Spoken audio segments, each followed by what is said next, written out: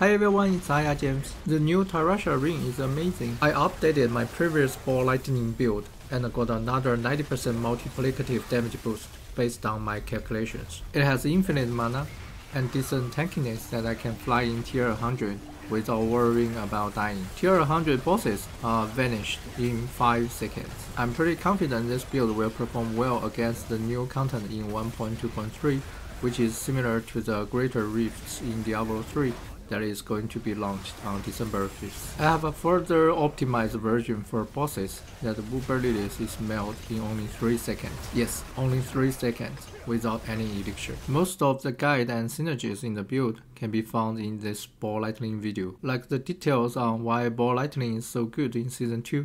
How to achieve infinite mana to cast infinite ball lightnings, how to build tankiness effectively to face tank tier 100, and many more. Take a look if you are interested, and I will skip those in this video. To fully unleash the new Tal Rasha ring's power, we will do 4 types of elemental damage. We already have lightning damage from ball lightning and fire damage from firebolt enchantment. We deal cold damage from ice blades. Note that Frost Nova doesn't trigger any cold damage, as there is no cold damage tag on the skill description, while Ice Blades does have it. Ice Blades also doesn't cost mana and further improves the efficiency of Conjuration Mastery, where we have 3 points to improve our damage by another 12% during ultimate time. Using Ice Blades is way better than Frozen Orb or Blizzard. The last elemental damage type is poison damage. We use the Infection Vampiric power that every 8 hits trigger 1 poison damage hit. With all 4 types of elemental damage, we get a constant 60% multiplicative damage boost. We can still cast infinite ball lightnings even without the recharging aspect from my testings, since the Tal Rasha ring gives resource generation stat. As long as we have 20% mana cost reduction on amulet, 10% mana cost reduction on boots, 3 ranks to invigorating conduit to recover 12 mana per quickly energy pickup, and 3 quickly energy generators,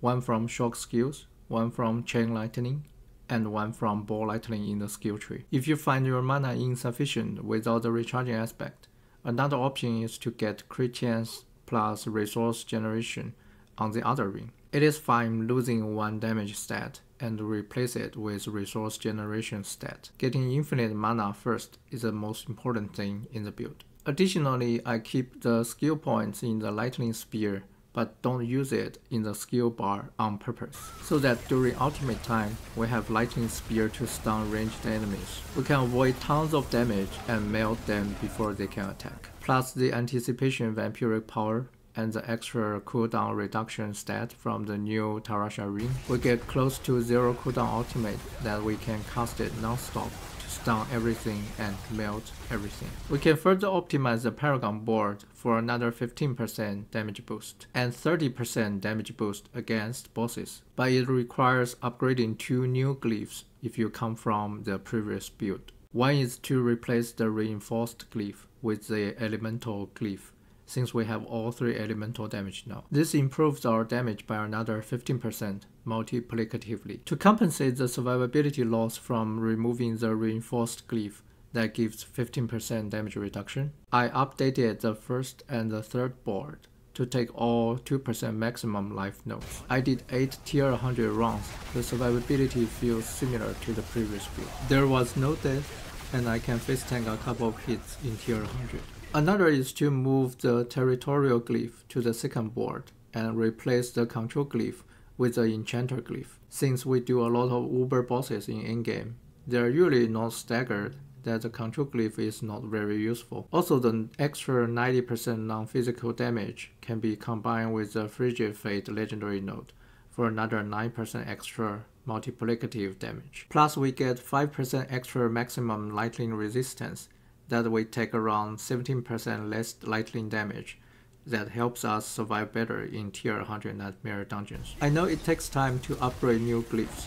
The previous Paragon board works too. If you got a bit of extra time, switching to the new Paragon board is great for bosses, especially Uber Lilies, if you plan on defeating her. If you haven't upgraded the control glyph or the reinforced glyph, awesome, just take this new version as it is more damage in a balanced way with similar survivability. I also made a version of this build to go full damage that melts Uber bosses including Uber Lilith. It is fairly easy to switch between the two builds by just swapping the chest armor and the pants. We use Remand of the Infinite for further additive damage and more glass cannon passive. If you got a T-Bolt's wheel that has more than 30% damage boost, use it. Otherwise, using a +4 rank ball lightning pants is more damage. I still use Disobedience on Helm as I haven't got a God Slayer crown or shackle.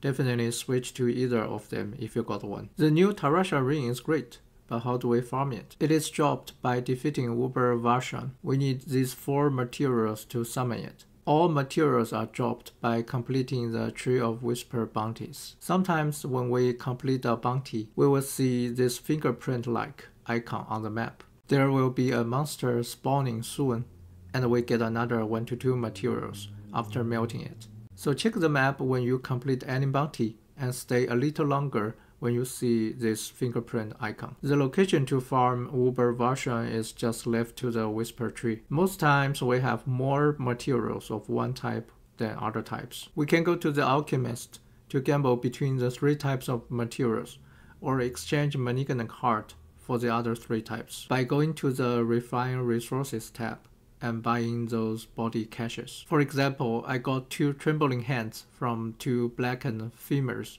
and it's slightly better distribution between the 4 types. I like the new Tal Rasha ring. It is a great addition to the game that gives a significant damage boost for all sorcery builds. Apart from ball lightning, chain lightning, charge bolt, fire and ice builds will all shine with this new ring. I highly recommend spending some time to target farm it. It will be a massive damage amplifier to your build no matter what build you are running. I will go through my full build details. Please check this ball lightning video if you are interested in how it works and why I choose everything. You can find all the build links and resources in the description of the video too. Please help me share the video if you find it useful and subscribe to my channel for more min-max sorcerer builds. Thank you for watching and see you next time.